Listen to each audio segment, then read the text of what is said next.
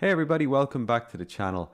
In today's video I'm going to go over geocharts in Data Studio and really only one use case of geocharts, and that is showing different maps of the world. And we can do this with a series of different metrics, but I'm just going to use a data set today that we all have access to on Data Studio, or Looker Studio as it's now called this week. So I'm going to start off by pulling in a data set. I've got a sample data set here, which is world population data 2005 to 2014. That should be in everybody's data. So you just go to add data in here. You can go to my data sources and you should have sample data here. There is this sample world population data. So just pick that and add it to the report. I'm just going to show you quickly something that I'm finding quite useful at the moment, especially I deal with different clients. So it's getting people's logos and stuff into a chart. First thing I'm going to do is I'm going to upload from my computer just a picture in here, and I make all these on Canva if you're wondering where I make any of this stuff. So I've got this kind of tag, which is the Geo Maps Data Studio. I'm going to drag this across the top. So that's what's going to be my header, and what I can do now is I can use that to design my theme, which is really useful, right?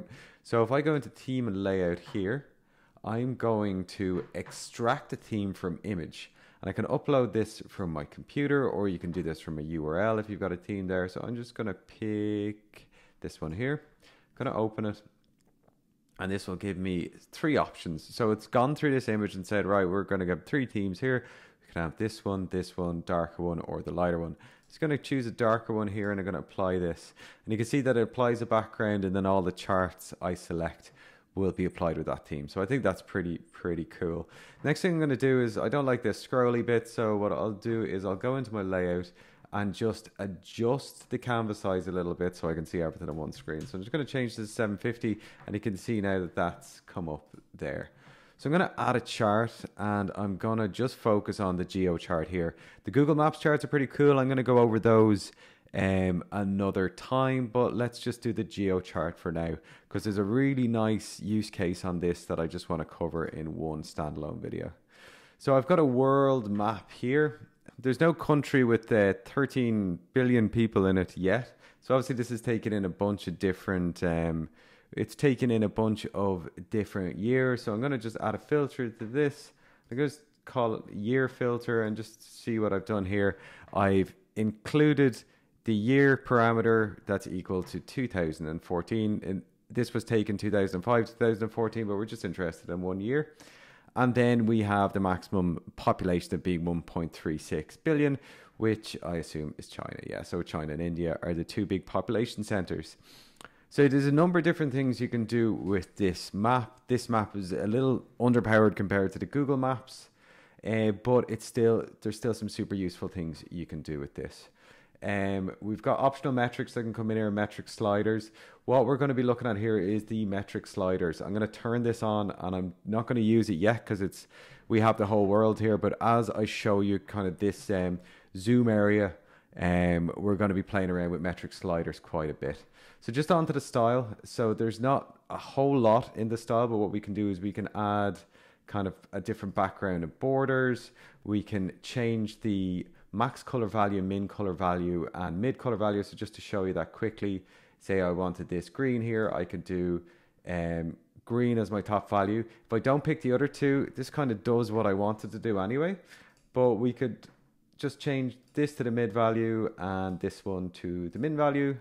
And it's kind of similar, but probably a little bit better. You can change the different colors as well. If you want like a traffic light system, you could have, say, green as the top value. You could have orange as the mid value, and then you could have red as the low value, and that looks super weird. So let's just change them back to the way they were. So I'm happy enough with this. You can do another couple of things. You can add a border shadow in there. Maybe we want to do a black border, and we can do that and kind of a two width in there. So that's your general map. It's useful enough, right? So you've got you got your world and you've got your tooltips. You can't really change, unlike Tableau or something like that, you can't really change what's in those tooltips. But where this, I think, gets super useful, and the use case I want to go over today is this zoom area here. So say I want to take 4 regions of the world and I want to show them all on this kind of world map. So I'm not interested in the world as we're seeing here. This is kind of max China and everything else is kind of min. You got the US, you got Indonesia, you got Nigeria. They're kind of big populations, but like generally in the same neighborhood, you can't really see too much of a difference. Say South America here all looks the same color, even though it is quite different. So what I'm going to do is I'm going to change this into a smaller depiction of the world, and I'm going to use my zoom area. And what you can do with zoom area is you can go to, you've got the world, but then you've got subcontinents and you've got continents, right? So we don't have enough space to go through all the different subcontinents. Let's just go through continents. And you can probably see where this would be useful if you've got a worldwide sales organization and you want to break it down into different regions. This is super cool for doing that in a very easy to view way. I would suggest putting this on kind of the front page of a dashboard, and then have people kind of drill into different parts into the rest of the dashboard. But let's just go start with Africa. So we've got Africa here, but we still have our problem of, we've got this big crazy scale here going from 10,000 people to 1.36 billion people, where I believe Nigeria is the highest population with 178 million. So what we turned on earlier was the metric slider, and we can use this metric slider in order to change each dashboard to change the scale of the color on that dashboard. So if I change this from 1.36 to 180 million, I hope I got that right. I think I did.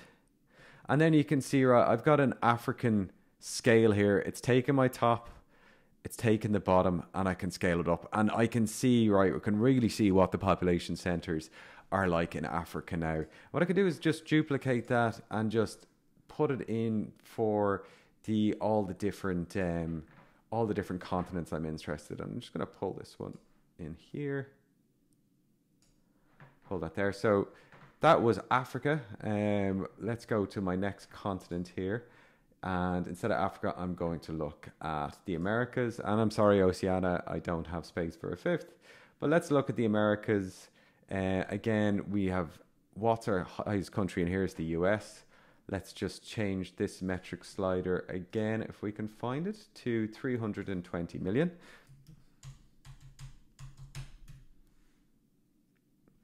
And this gives us a much better depiction of the Americas now, obviously dominated by America, the US and Brazil. But you can kind of see different countries in here have different scales.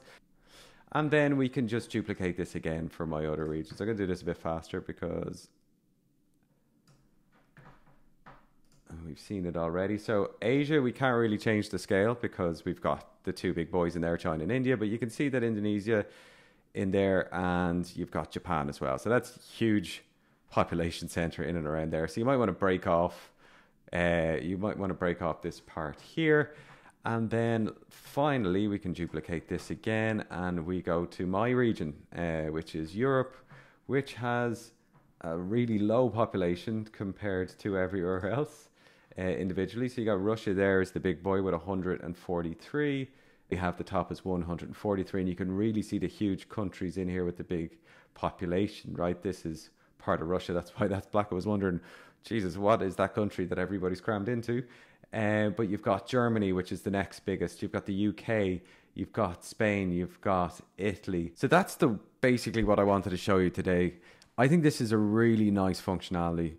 You can zoom in, you can zoom out on different parts of the world and different subcontinents as well.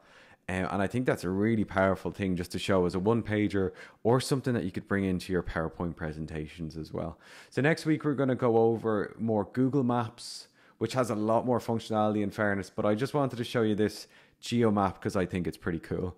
I hope you enjoyed the video. Any questions, ask down below, and I'll see you very soon for another Google Data Studio, or now Looker Data Studio tutorial.